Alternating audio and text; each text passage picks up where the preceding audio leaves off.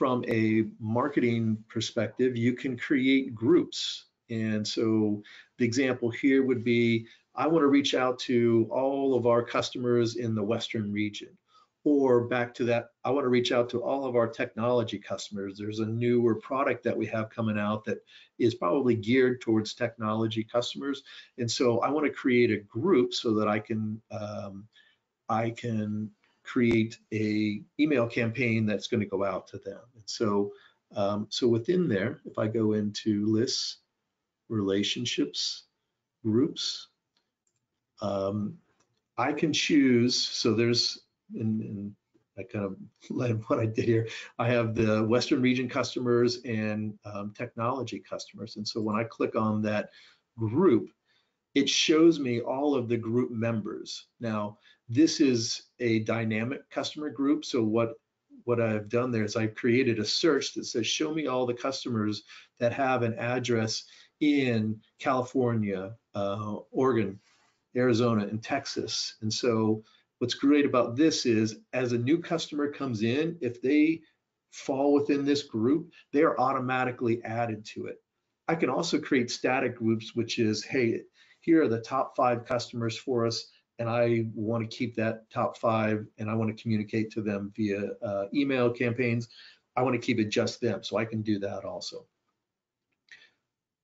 So again, I can create groups, and then once I do that, I can create email templates. And so if I go to lists, marketing, and then marketing campaigns, okay.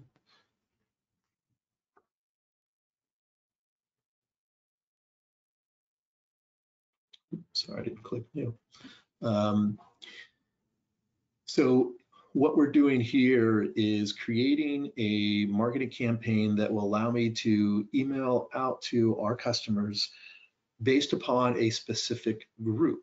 And so if I wanted to say it to our Western, our Western clients, I can create a campaign and I can say this campaign starts January and it goes through March. So it's a Q1 campaign.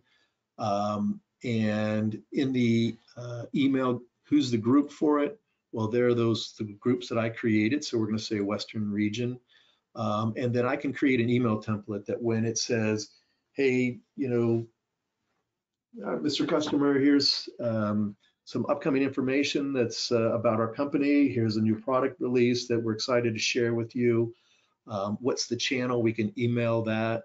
And then they can be both email as well as if you wanted to track any direct mail, so you can kind of see a variety of campaign methods. And so that lets us know, okay, we started a campaign in Q1, and any orders that were created during that time frame, I get feedback. How did I do on that? What was our expected revenue from this campaign? So those are the things that we can track because we've set the customer up. We created the email communication within NetSuite. And again, this is all standard functionality that you're seeing within here. And then as those orders come in and the transactional data, I can keep track of that and report on that afterwards. So.